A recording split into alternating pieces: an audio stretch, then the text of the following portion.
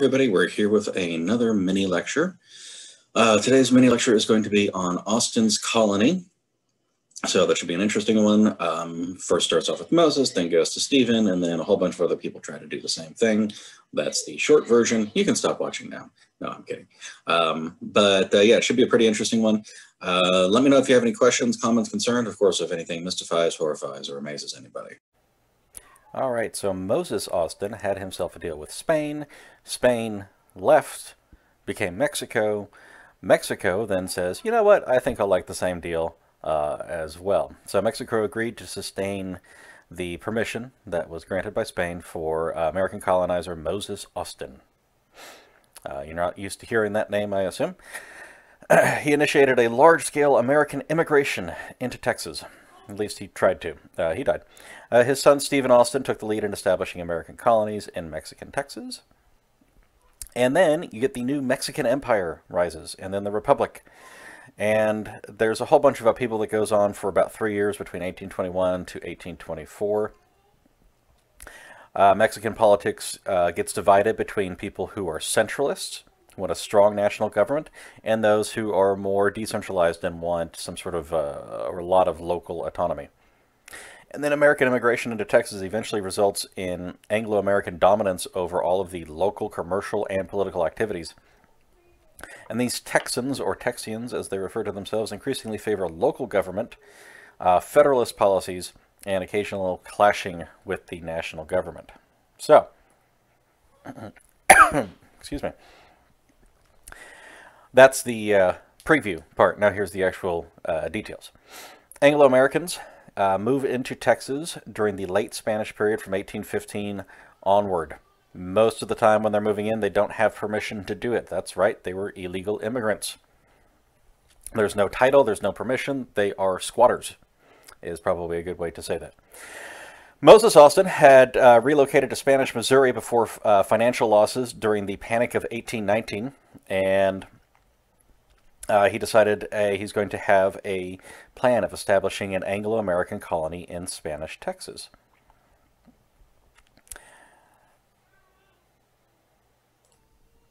By the way, when we're looking at the map here, we're actually looking at what eventually becomes two separate colonies, Coahuila and Tejas, or two separate states within Mexico. But right now they're just referred to as Coahuila y Tejas. So there's that.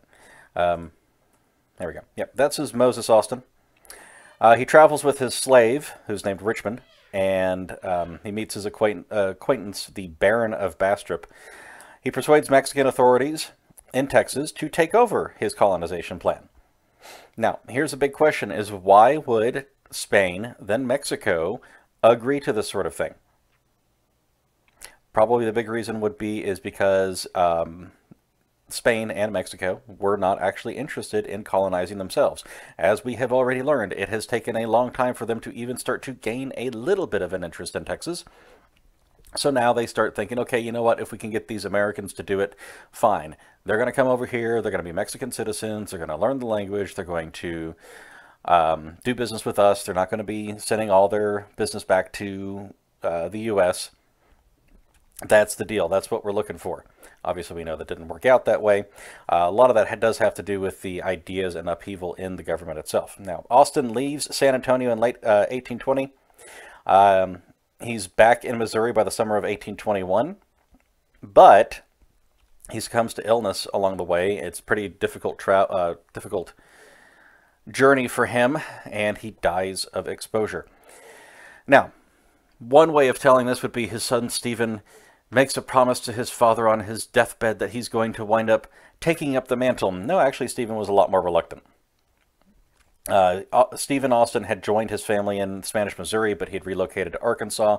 Then he'd gone to New Orleans, and then finally he says, fine, I'll fulfill my father's wishes, probably because he saw that maybe there's some money to be made in it.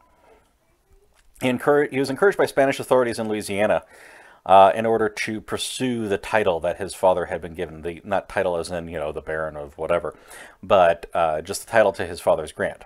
So he crosses into Texas in the summer of 1821. He explores the region south of San Antonio, down the Colorado and Brazos rivers. And he sends letters back to Louisiana, and basically he's using this as advertisement for people to be able to move off into what at the time was Mexican Texas. There is a picture of a young Stephen Austin. He plans and succeeds in making a substantial profit in land and money for facilitating the settlements as an impresario. He attracts hundreds of families by selling land at a fraction of the price that you could in the United States. Now, at this point, the U.S. was selling land. The U.S. government was actually selling land. That's one of the ways they funded a lot of things. They were selling land in order to get more people to move out west. Now, he is selling it at a much lower cost. So it's going to be attracting a lot more people out here. However, in 1823, the Mexican government is overthrown. Iturbide. No matter how many times I say it when I'm recording, I always mess it up. He threatened the entire arrangement, but Austin's connections and his persistence was still left intact with the new Congress that came in, the new Republican government of Mexico at that time. This also becomes administratively separated as a department of the state of Coahuila. Texas's southwestern boundary is set at the Nueces River. That's important. It's set at the Nueces River at that point, not the Rio Grande. And then the state constitution establishes 4 municipal zones around traditionally Spanish and Mexican towns of San Antonio, La Bahia, which is renamed Goliad, Nacogdoches, and Austin's colony on the Brazos, San Felipe. You get 4 additional contracts, and over 1,700 more families follow as Austin successfully completes one impresario contract after another. Others, like the Mexican, you may recognize this map, you just saw it a minute ago. Other impresarios such as De Leon, they bring Mexican, they bring European, they bring American colonists into Texas as well. So it's not just Austin doing this, other people do it as well. His ambitions were often imitated. Austin's ambitions were often imitated, but they were a lot less successful. He was a great salesman in this regard. He got a lot more people.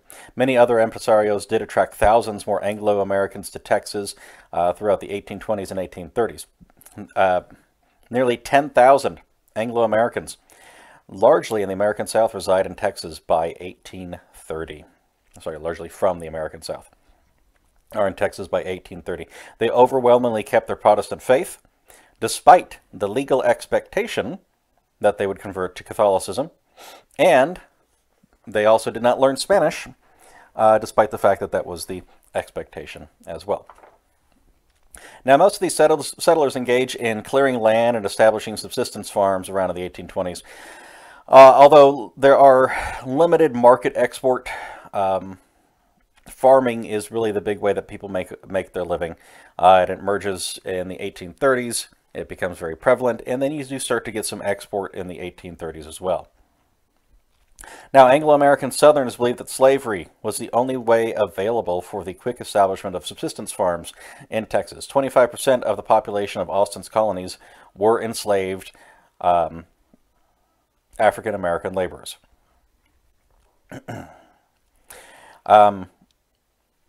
This gets a little more complicated because you have property rights and development goals led Mexican administrations in the 1820s. They expressed their hostility to slavery, but they don't take a lot of action because they don't necessarily want to anger these people that are coming in, the new people that are coming in. They still want the flow of people coming in here because since they are now legal immigrants, it makes it so that it's keeping the illegal immigrants out of Texas, and they are rapidly developing the area, which is exactly what both the Spanish and the Mexican government wanted. But you also get this idea of federalism going through the Mexican government at this time, and they basically saying, oh, we'll leave it to the states. And then the Constitution in 1827 of Coahuila y Tejas explicitly does set slavery on the gradual path to abolition. Austin had actually gotten more or less non-enforcement in his colonies. He had persuaded the Mexican administration that slavery had led to development, so they basically just kind of turned a blind eye to it and said, okay, well, you know, he's going to do what he's going to do. Texas permits Anglo settlers to indenture their slaves and to hold them in a legal state of freedom, but not actual slavery, when in fact it was actual slavery. And in September of 1829, the national government emancipates all slaves in Mexico, but Texas authorities suppress the news of emancipation until they secure an exemption for Texas that December. Austin and the Anglo colonists claims that slavery was integral to development of the frontier. So it has an interesting aspect to slavery in Texas right from the beginning as the colony is developing. By 1830, the nearly 4,000 Tejanos that were concentrated into the population centers like San Antonio and Nacogdoches, as you can see on the map here, had become a minority in the population of the 10,000 Anglo-American settlers and amongst the whole bunch of other people that had been moving in as well.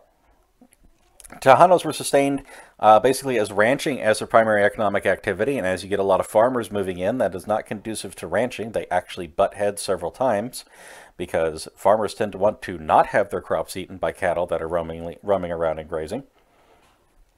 And then the Tejano elite were torn between the maintenance of their Hispanic heritage, but also trying to support the economic development that was going on in Texas, becoming more dependent on the economic development and the immigration that was going on in Texas as well.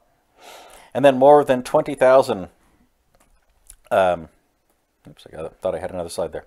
More than 20,000 Texas Indians outnumbered both the Anglos and the Tejanos, but they were ethnically divided, they were politically divided, and they were pretty widely spread across the state, whereas the Tejanos and the Anglo-Americans that were here were concentrated in certain areas.